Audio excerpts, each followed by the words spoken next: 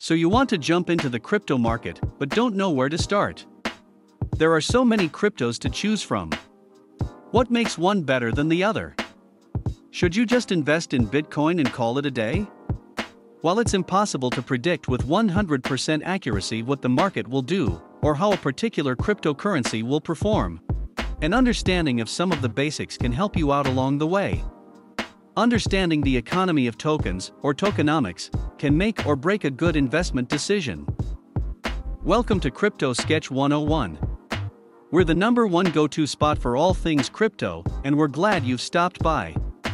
If you love cryptos as much as we do, please give this video a like, and be sure to subscribe to our channel. In today's video, we're diving deep into crypto tokenomics. We'll examine everything you need to know about the key factors that determine the true value of a token, and even take a look at the two largest ones, Bitcoin and Ethereum. There's a lot to cover, so let's get into it. Tokenomics is the portmanteau of token and economics, and is the study of all the elements that give a token value.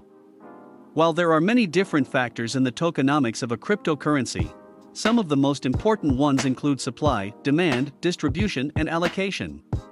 Tokenomics are important when evaluating a project because tokens that have good tokenomics are much more likely to succeed in the long term because they incentivize buying and holding.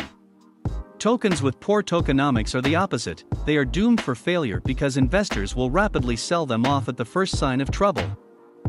Let's dive a little bit deeper into some of these factors, beginning with supply, demand, distribution, and allocation. The supply of a token is an essential element to consider while studying a crypto's tokenomics. There are three types of supply: circulating, total, and maximum supply. The number of publicly issued tokens that are currently in circulation is referred to as the circulating supply. An increase in the circulating supply of a token could be taken as a good indication of active mining.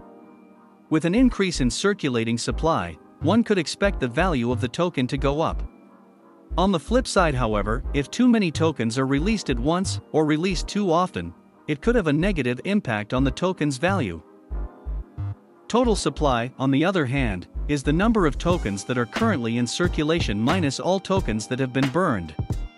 Burned tokens refers to tokens that are permanently removed from circulation.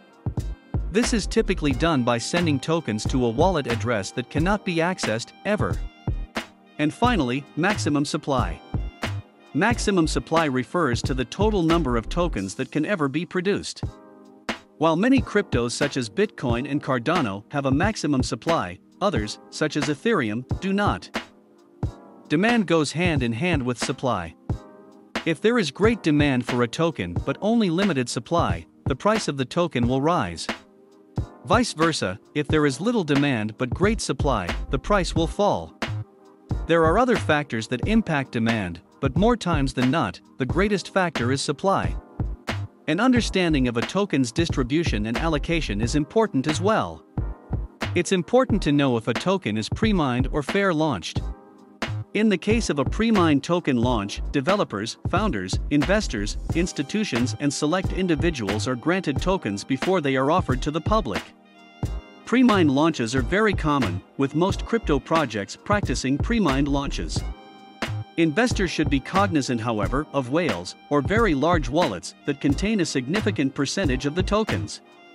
Whales can have a large impact on the price and stability of a token if they are able to buy and sell, or pump and dump, in large chunks. With a fair launch, there are no early allocations. Tokens are made available to everyone, including the general public, at once. A wide distribution to numerous participants are a good sign of a healthy project. There are several other important factors to consider as well. Here is a quick rundown on a few of them. Number 1, market capitalization. Market capitalization, or market cap, can be used as a key indicator of token value, and to determine the popularity and size of a token. It can be calculated by multiplying the current market price of a token by its circulating supply.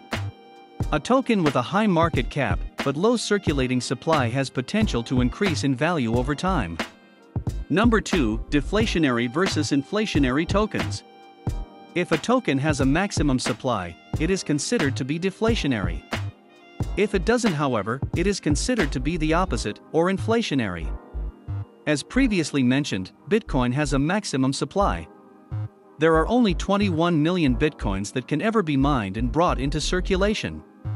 Because of this, it is considered to be deflationary. Ethereum, on the other hand, has no maximum supply, and is therefore inflationary. Number 3, return on investment. Although there can be a few different reasons for investing, the most obvious of them all is to make money. As such, it's important to know how much cash flow or income a token can generate just by holding it. And lastly, future outlook. It's important to understand whether or not a token will be able to address any future issues that may arise. If a project is not equipped to address future challenges, it may not be a good long-term investment. Take Ethereum for example. Built on the proof-of-work consensus model, Ethereum's network can quickly become heavily congested with very slow transaction times. Understanding these issues, Ethereum has been working on a number of upgrades to alleviate network congestion and greatly increase speed. These upgrades address issues that could greatly impact Ethereum's long-term value. Knowing what you now know regarding tokenomics, let's take a look at the tokenomics of the two largest cryptocurrencies, Bitcoin and Ethereum. In order for new Bitcoin to enter into circulation, they must be mined. Since its launch in 2009, over 19 million Bitcoins of the 21 million available have been mined. To keep too many Bitcoins from entering into circulation at one time, the founder, or founders, of Bitcoin introduced what is known as the halving cycle. The halving cycle halves the reward, or number of Bitcoins that miners receive every 210,000 blocks, or roughly every 4 years. The halving cycle works as a deflationary tool, giving Bitcoin good long-term value. Because of the halving cycle, Bitcoin's circulating supply is mostly stable and predictable.